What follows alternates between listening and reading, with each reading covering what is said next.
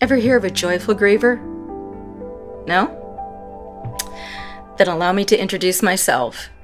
I'm Deb Rosman, author of The Grieving Heart, a collection of poetry and prose about loss, hope, and living. The emphasis is on living. Here's an example of what you'll find in my book.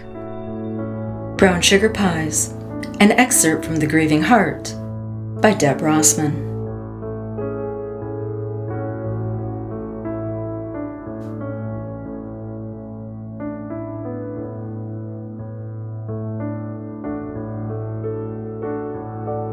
When I was a very young girl, no more than 3 or 4 years old, I used to mistake a neighbor lady for my grandmother.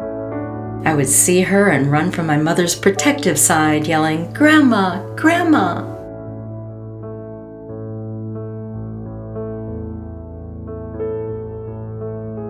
She would always scoop me up in her arms, giving me hugs and kisses, telling my mother, "It'll be all right.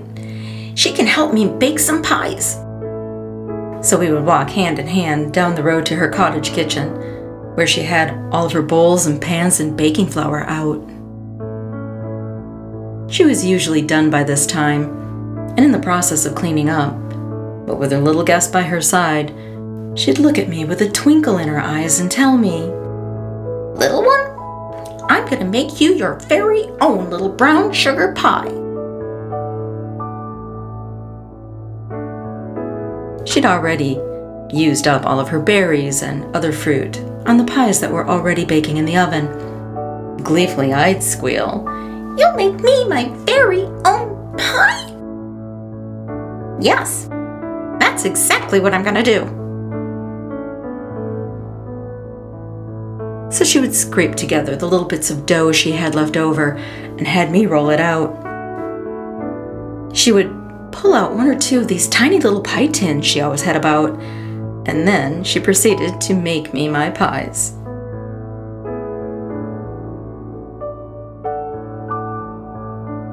She'd fill them with lots of brown sugar and butter, finally crisscrossing the top and place them in the oven with the others to bake. Needless to say, these little pies only took a little while. Soon she would pull them out and let them cool.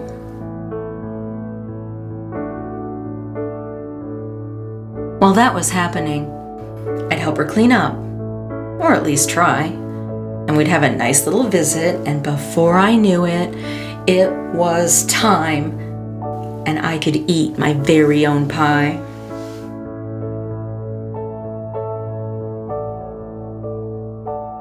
Never has anything ever tasted so good, so warm and gooey from the oven.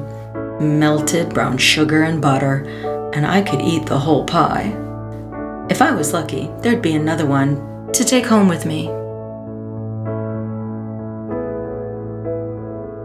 Years later, when I realized that she wasn't my real grandma, well, it just seemed that I didn't visit as much, and a few years after that, she passed away.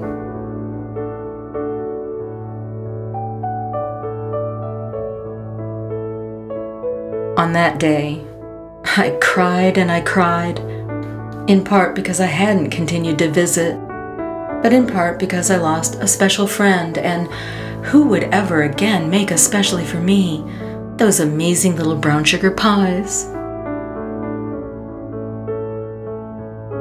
This may seem like a very sad end, but much to everyone's surprise, it's an honorarium to that wonderful woman and those luscious little pies. I hope it invokes memories of cherished people that crisscross our lives, much like the topping of those brown sugar pies.